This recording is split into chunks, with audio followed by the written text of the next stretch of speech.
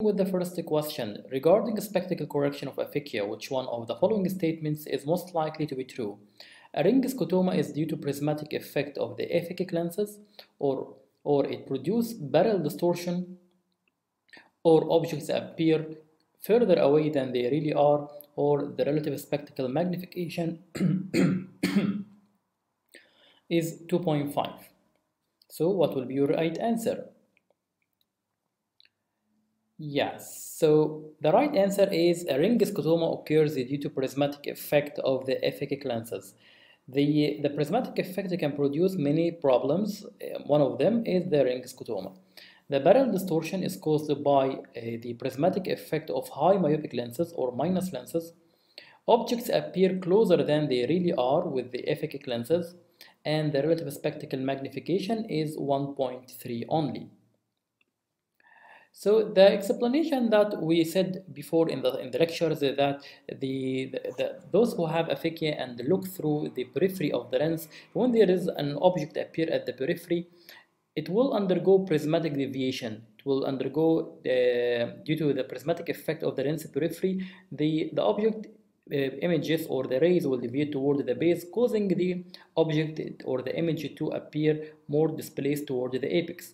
So when the patient moves his eyes to look at it, the light rays coming from it will undergo more deviation, causing it to disappear.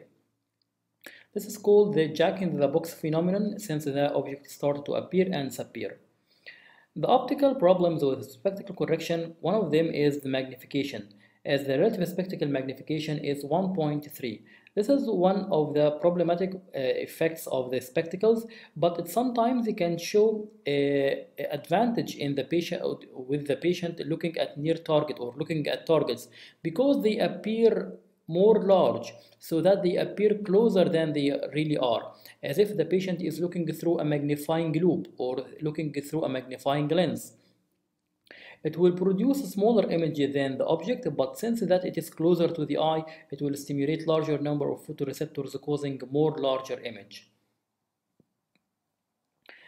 A second effect by the prismatic effect of the lens of the aphakia is that it can cause image distortion.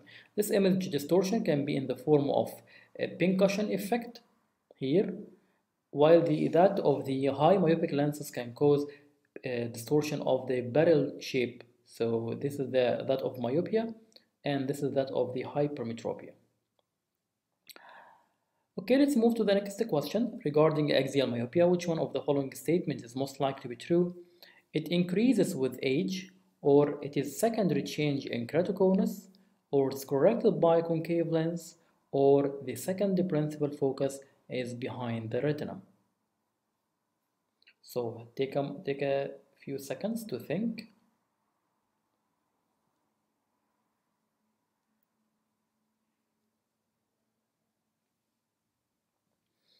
Yes, I think that you all got it right.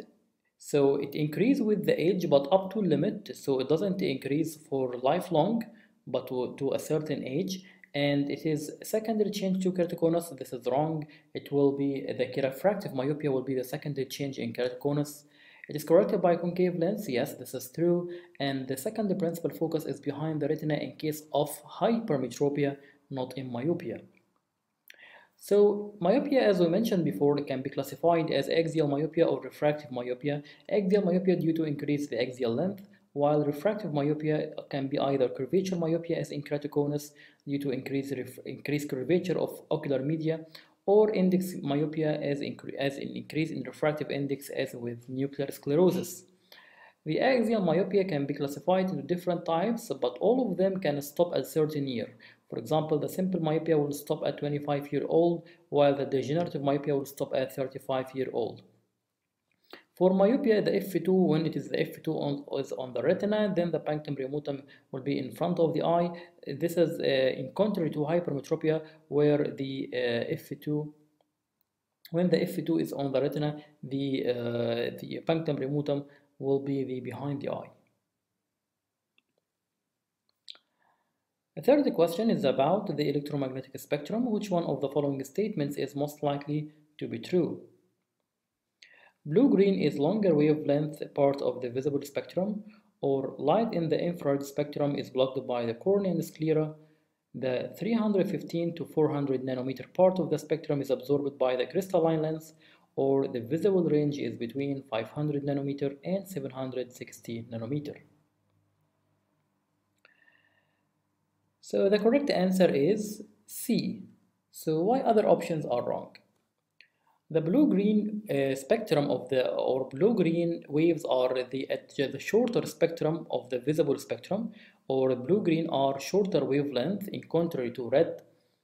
And light is in the infrared spectrum is not blocked by sclera and cornea, as they are absorbed by the cornea, causing it to reach the lens and to reach the retina, causing a famous problem called solar retinopathy. So why we are advised to avoid looking to the sun during eclipse, to avoid exposure to infrared rays which can penetrate through the cornea and ocular media, leading to reaching the retina, causing a foveal burn. The 350 to 400 nanometer part of the spectrum is absorbed by the crystalline lens. This is true, and this is the range of ultraviolet A radiation. The visible range between 500 and 760 nanometer, this is wrong, and because 500 is within the green-blue range, but this is not correct. So as we mentioned before, that the visible spectrum is ranging from the blue light, which have a wavelength of 380, to the red light, which have wavelength of 750. So this is called the visible spectrum. As we move from the red to the blue, there will be decreasing wavelength and increasing energy and frequency. This is very important. There are different absorbing characters or blocking characters of the ocular tissue to different waves of the visible and invisible spectrum. For example, the ultraviolet rays C and B of the infrared rays are absorbed by the cornea and sclera. As the ultraviolet rays, when absorbed by the cornea, it can cause this famous famous clinical picture of photophthalmic keratitis. The lens can absorb the ultraviolet A rays, which can be attributed sometimes to be one of the responsible mechanisms for cataract formation. And finally, the retina absorbs the ultraviolet A, or the ultraviolet A can reach in some amounts to the retina, and all the range of infrared rays can pass through different ocular media to reach the retina, which can cause this solar maculopathy or solar retinopathy. You can see that the visible spectrum can pass through the ocular media to reach the retina. The ultraviolet A can pass through the cornea and lens. It's mostly blocked by the lens, or it is absorbed by the lens. Some very minimal amount reach the retina, while the ultraviolet B is blocked by the cornea.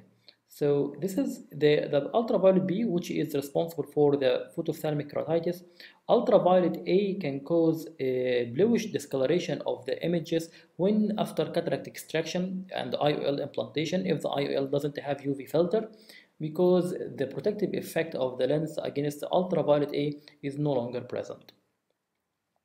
So this is from Elkington, can show the different range of wavelength of different waves. So you can see that the ultraviolet A has a range of 315 to 400 nanometer, and the cornea and sclera absorb the ultraviolet C and the ultraviolet B, infrared B and infrared C. The crystalline lens absorb the ultraviolet A, and the visible light or the infrared between 400 to 1400 nanometer pass through the ocular media to fall on the retina, which can sometimes be called thermal retinal damage.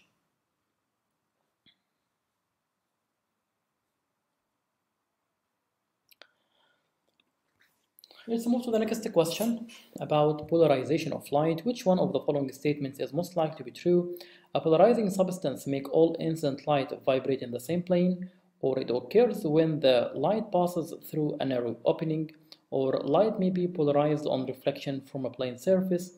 When polarized